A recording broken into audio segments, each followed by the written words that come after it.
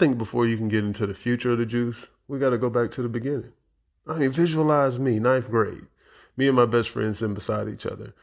We used to put our math books on the outside and all our sports magazines on the inside. That goes football, basketball. We knew all the statistics, preseason All-Americans. This stuff was important to us. And of course, the teacher, womp, womp, womp, womp, trigonometry, divide this, divide that. And it's always me, Mr. Barnes. Yes, ma'am. 3 minus 9. Shit, I don't know. LeBron James? Yeah, so, the things we used to do is after basketball practice, we would walk home. And when we got home, the thing to do was to play NBA Live. That was the game. That's what we did. We went to school, we went to practice, and it's NBA Live. That's the way it goes until Mike's mom came and picked him up.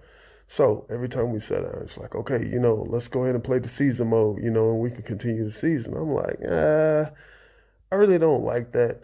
Let's do fantasy draft. Mike hated fantasy draft.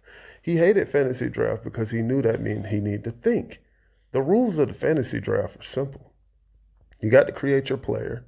Your player could only be at 80, and everybody else had to come out of free agency. They could not be a part of a team. So if they're free agents, you can take them. All the free agents on NBA Live were like 65. So I used to always pick Keith the Boss Claus. And he used to get so mad. Why do you like people that are horrible? And I'm like, how's the all-time leading shot blocker in NCAA history terrible? I don't care what he is. He's 7'12" and he sucks. His high socks make me sick. I hate his stupid afro. And I used to just look at him like, what is the problem with Keith Claus? He was like, he sucks. Shaq gave him 91 points. And I was like, that never happened. He was like, oh, a guy can't do anything. He can't hit a hook, can't dunk, can't shoot, can't do this, can't do that. He used to be all over the room ranting and raving about how terrible Keith was. So I'm like, yeah. So I picked Keith, and Keith would get, of course, 9 blocks, win Defensive Player of the Year. Our team would end up winning the championship. He's pissed. He slams my controller down, storms around the room. I'm sick of this. Keith can't play this good. You're cheating, da-da-da-da-da. Leave the house. Next day at practice, he's ranting and raving to the stars about how terrible Keith Claus is. Keep in mind, we don't know Keith Claus. We're 14 years old. We're kids. We're children. We're children. We don't know anything about who Keith Claus is as a real person. All we know is NBA statistics, books, magazines. This is not the internet age. We didn't have social media. All we have is these books. So he is pissed. Fast forward. I become a professional athlete.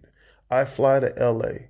I play in the Summer League, and I also got to participate in the famous Drew League. I'm young. I'm a young guy. I'm 22 years old. I'm excited. I've never been out of the city of Atlanta. I'm here to prove myself. I'm not scared of nobody. Everybody needs to know who I am. And who do I see when I walk in the door?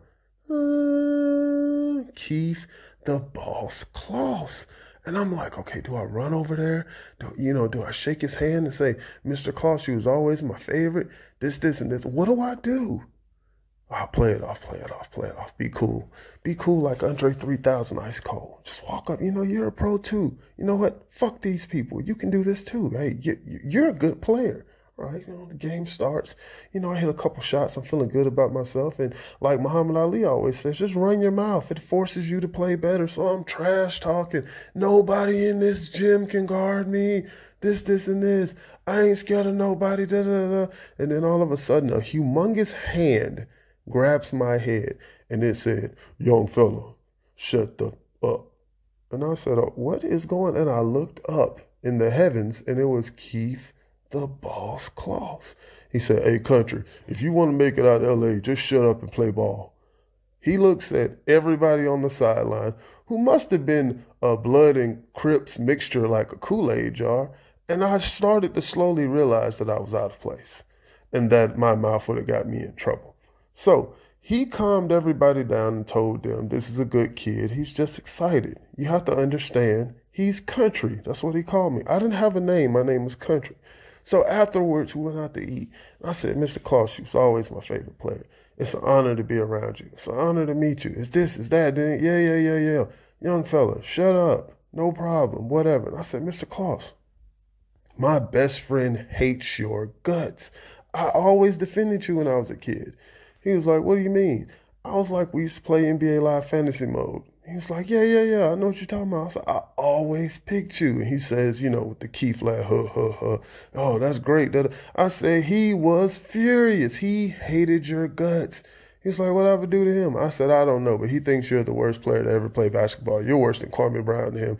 He says you're a waste of air, a waste of space. He hates your socks. He hates your stupid afro.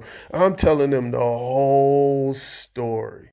So fast forward, me and Keith end up being super close friends. So Keith's 40. We're 35, right? We all go to Barcelona, Spain. This is recent. We go to Barcelona, Spain. We're all hanging out, mingling around women, beach, all this and this. And I said, hey, Mike, I want you to meet a good friend of mine.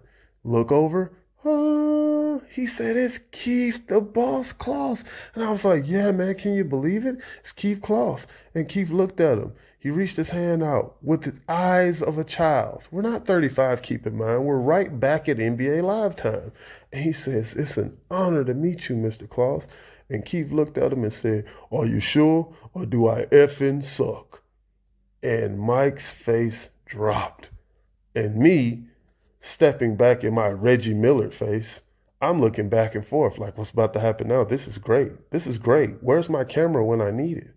And he was like, Mr. Claus, we were children.